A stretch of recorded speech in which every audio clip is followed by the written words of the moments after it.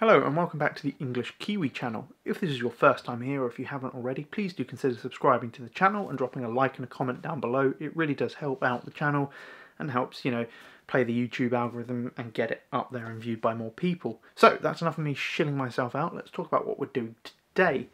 And I guess that's reviving an old style of video I used to do, but also turning it into something new. So this is effectively Brew and Pew.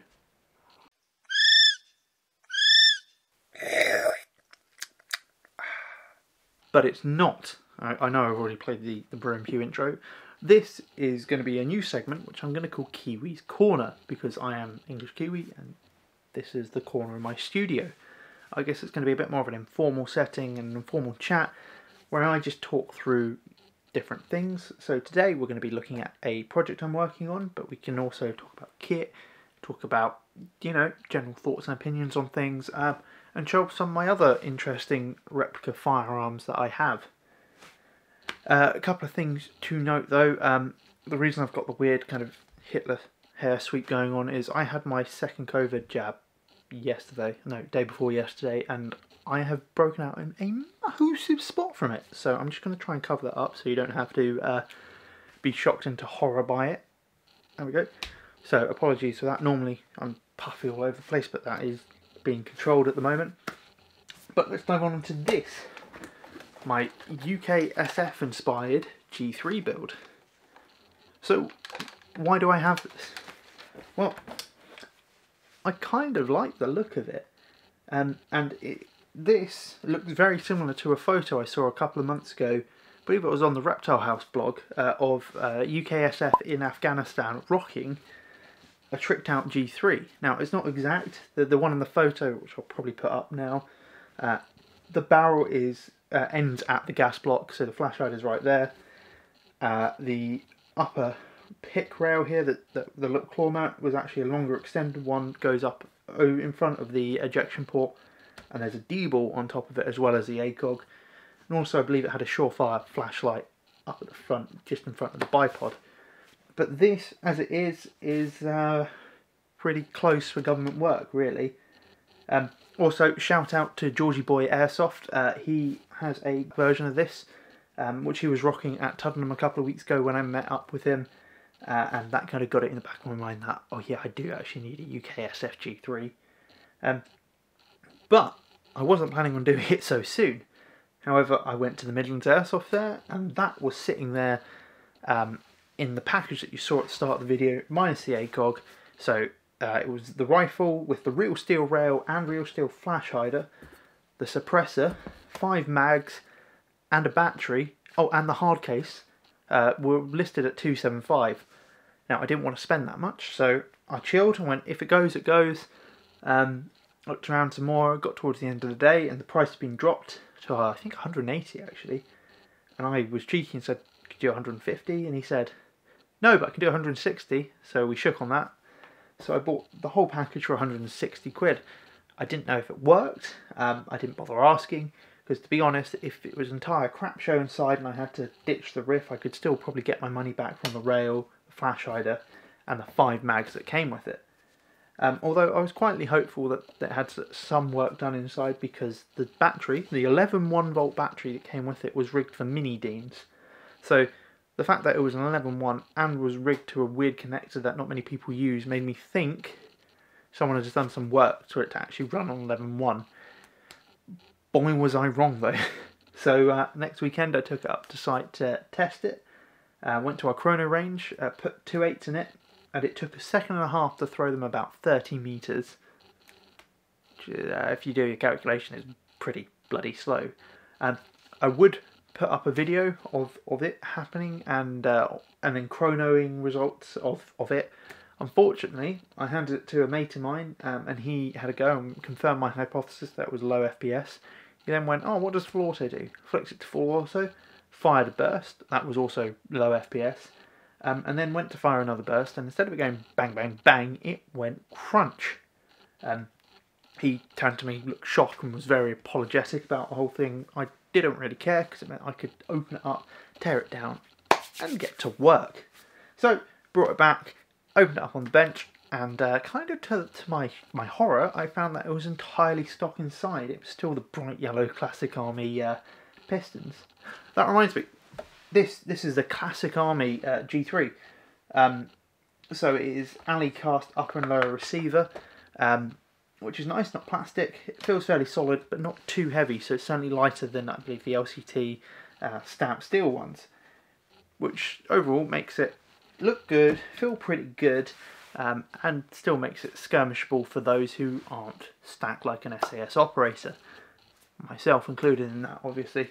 So yeah, opened it up and found it was pretty much entirely stock Classic Army internals.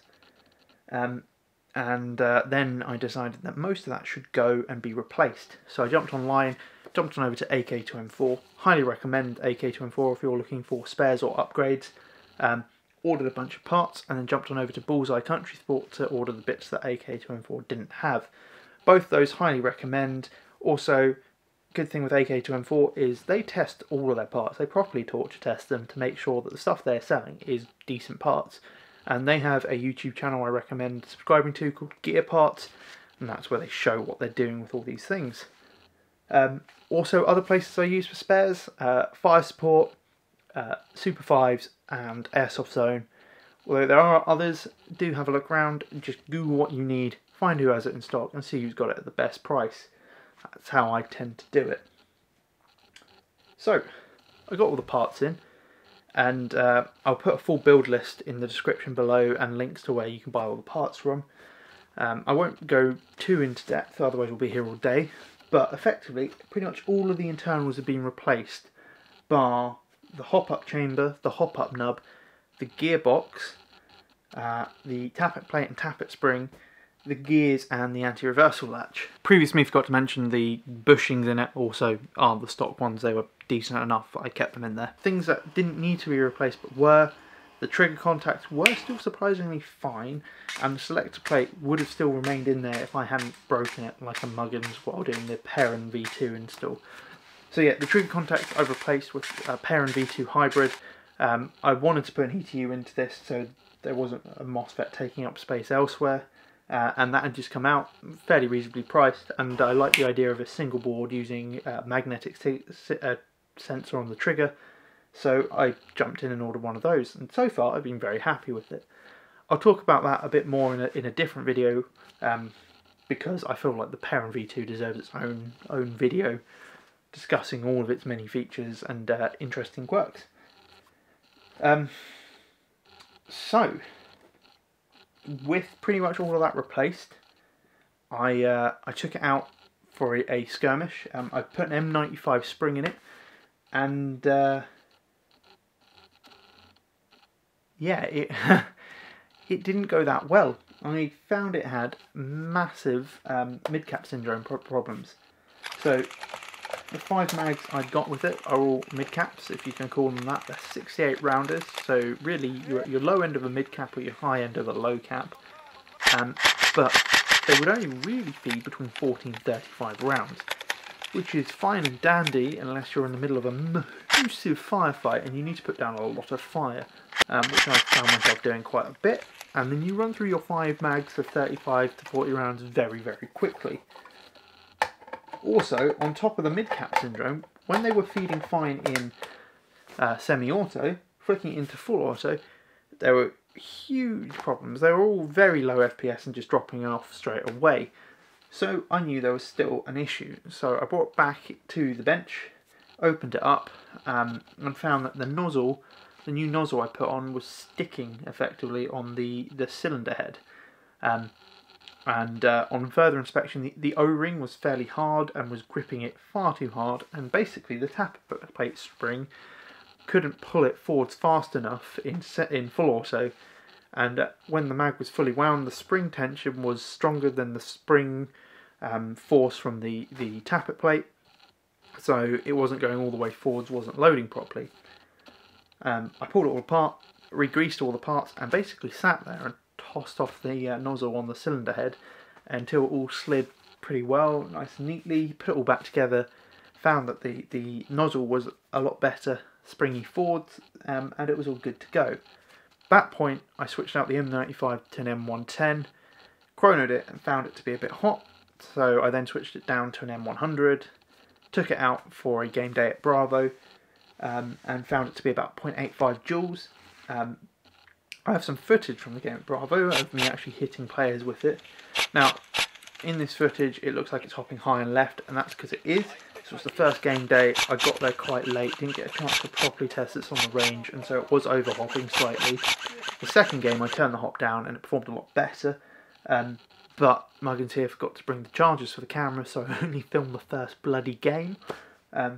However, since then, I've taken this apart again and put in an M105, so it's now performing about 0.95 joules on 0.28 gram BBs, and I ran out to Tuddenham today and did a quick range test, which I can show you here. But basically, the summary of it is with 0.95 joules, you can happily reach out and hit 40 metres consistently. Once you get your eye in, you can fairly consistently hit a kind of torso size target at 50-ish metres, and you can harass out to about 65 metres, which is pretty good.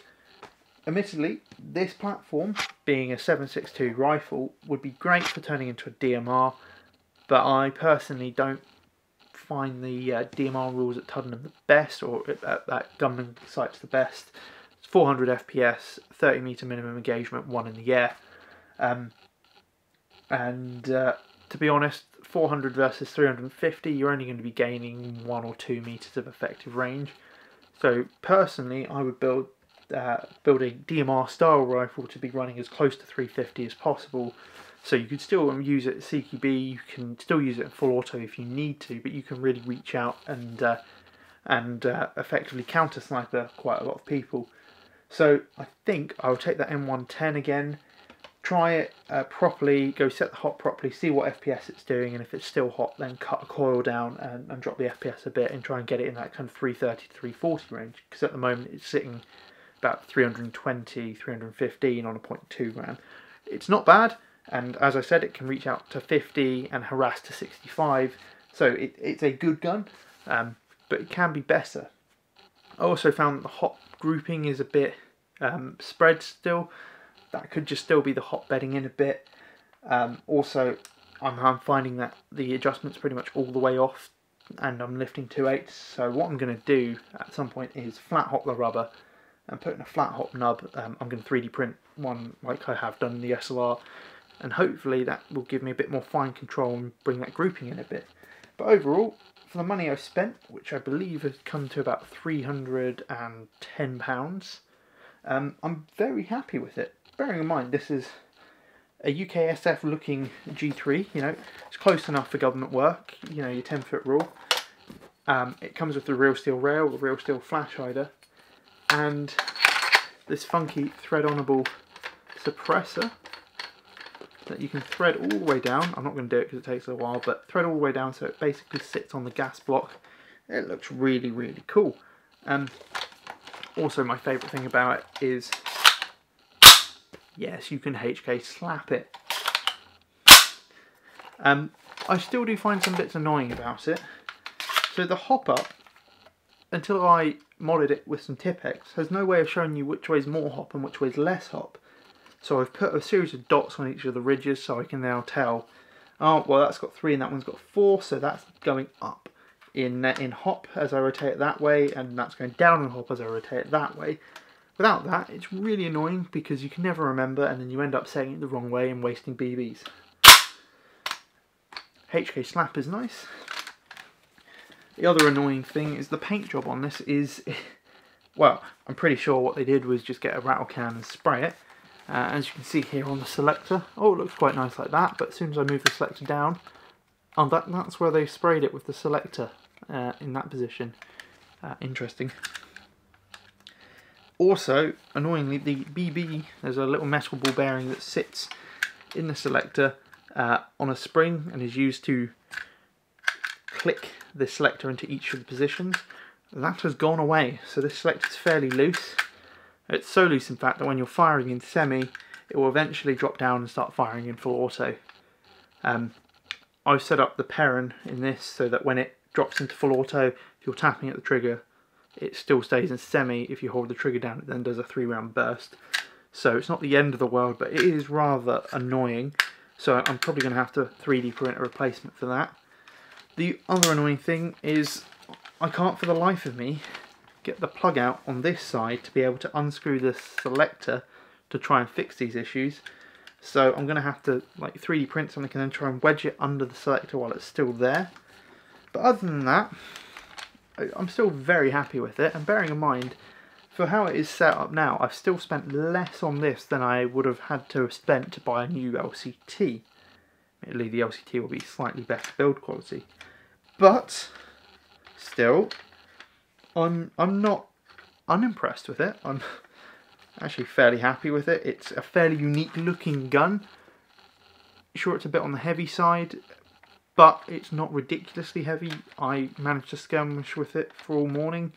I probably could have skirmished the entire day, and in fact I did. When I played with it at Tuddenham, I skirmished it for the entire day, mid-cap syndrome and all, and still had a pretty good time with it. So yeah, that is my UKSF G3 build. What do you think about it? Do any of you have a G3 build or a UKSF inspired gun? If so, let me know what you've got or what you would like to own in the comments below. And I will say thank you all for watching, thank you all for sticking around for me rambling, and I'll see you all soon in another video. Have a good day.